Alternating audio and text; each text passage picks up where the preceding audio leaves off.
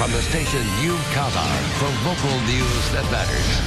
This is KARK 4 News at 10. Two cultures learning together at a Little Rock school today. Gibbs International Magnet School welcoming 2nd through 8th grade students from Japan.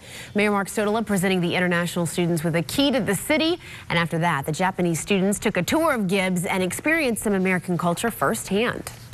Today we found, even though there's language barriers, they can share the same friendship.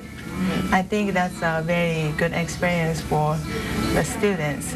The international students also helped the Gibbs students, those 2nd graders, write their names in Japanese. The students plan to stay in Little Rock for about a week.